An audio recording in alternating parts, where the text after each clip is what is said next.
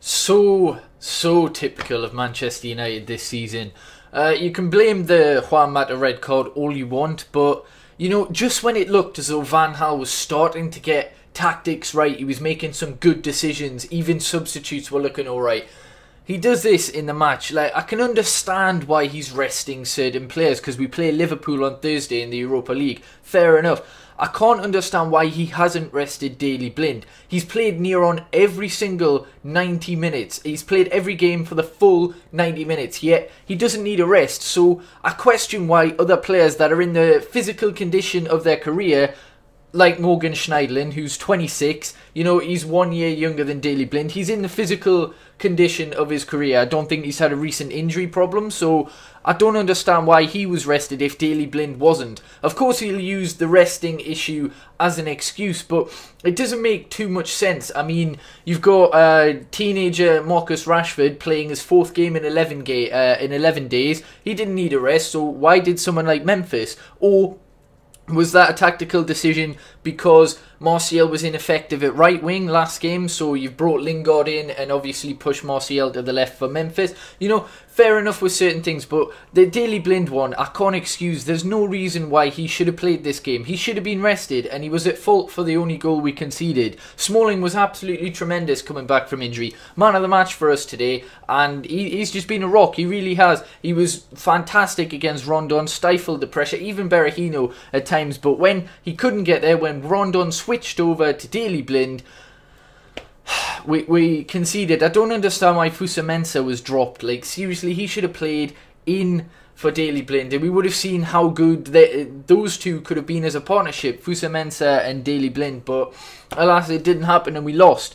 And to be honest, we deserved that, and obviously Juan Mata, stupid red card. This is probably more rash than Coquelin's, just in terms of it isn't a North London derby. It isn't a rivalry. It's nothing like that. It's early in the game. It's in your own half. And you're making two stupid decisions like that. I mean, a lot of people are blaming Mike Dean, but personally, they were both yellow card offences. So he deserved the red card. Stupid. The first one, the free kick, he blocks it in his own half. Why are you blocking it? Like, all that's going to happen is it's going to be cleared by our defence, so it's pointless. And then when you've got that yellow, 5 minutes later, you decide to make such a rash challenge, unnecessary challenge, blatant yellow card challenge, straight after getting a yellow, to get a red card and get us sent off. And ever since then, it was just too much for us. Martial was doing really, really well, but he just had no one to give the ball to. Same as Rashford, he made a couple of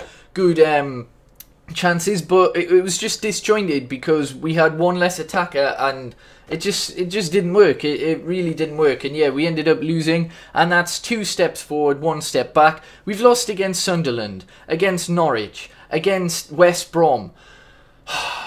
I'm pretty sure there's other teams off the top of my head that are lower in the table that we've lost against. We've drew against teams like Newcastle. Yet we beat teams like Arsenal, Spurs, Liverpool. Consistently, we play well against them. Fair enough, Arsenal beat us 3-0 earlier in the league, but that's a minority. Even last season, we beat Manchester City, we beat Liverpool, we beat Spurs. We beat the top teams and bottle it against the lower league teams. And it's just ridiculous. Is it a mentality issue? Is it just generally because we can't create enough? I don't understand. And alright, another player I'm going to criticise today, I don't know whether it's down to him or whether I don't know what it is, but whenever Michael Carrick plays this season, our build-up play is so slow. Even before Mata got sent off, we didn't create anything really, and whenever Carrick gets selected, we are so slow in our build-up play, and I'm not sure if that's directly down to him. Sometimes he takes far too long on the ball, but even other players, when he's there, is it because he's not making the runs that someone even like Marouane Fellaini would and Herrera would? I don't know, but we just, honestly, when he plays, we are terrible this season, and that's a complete contrast to last season, where if he didn't play, the chances are we would lose. But these, as I said on Twitter, these things come to an end, and it's best if Michael Carrick leaves at the end of the season. It really is. There's no point in keeping him. We've got 4 or 5 months left on his contract. We'll thank him a lot, alright, for what he's done for the club, but it's best if he leaves and we get someone else in, because it just doesn't seem to work. We got rid of players like Vidic. We've got rid of players like Darren Fletcher. You know, players. Rio Ferdinand obviously retired. Patrice Evra, players that have been at the club that have done just as much as Michael Carrick, or if not more, and they've had to go. They've been sold. They've left. Whatever, retired. So I think it's about time that Michael Carrick does. All right, this isn't having a go at him, but he is 34, so it's understandable, and it just needs to be done.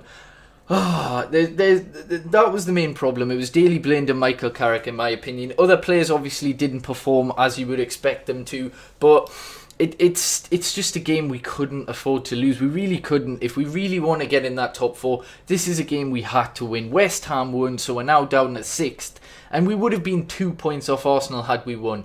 But now we are 5 points off Arsenal. And we're 3 points off Manchester City, but they have a game in hand, so potentially 6 points behind them. Our next game is against Manchester City. Now, I'm looking forward to that because we do play better against good teams, so maybe that could be a turning point. But there's too many maybes and ifs this season, and, 4 straight wins, things look rosy, and then 1 defeat. That's all it takes this season. 1 defeat, and it all just looks as though it could free fall. This season is unpredictable, and yeah, we're just going to have to hope for the best. Next, we've got Europa League against Liverpool, and then West Ham in the Cup. Those games have to be won, alright? Over the course of the 2 legs against Liverpool, we have to beat them, obviously. So if we lose against Anfield, although it would be disastrous, like against Midtjylland, we could take it in the home leg and make sure we beat them. But we have to progress in both competitions for this season not to be drawn as a failure, because we're 6th now, 5 points off 3rd, potentially 6 points off 3rd by the time Manchester City play their game in hand. So we'll see what this season does, but at the minute it looks as though West Ham have a better chance than us of getting top 4.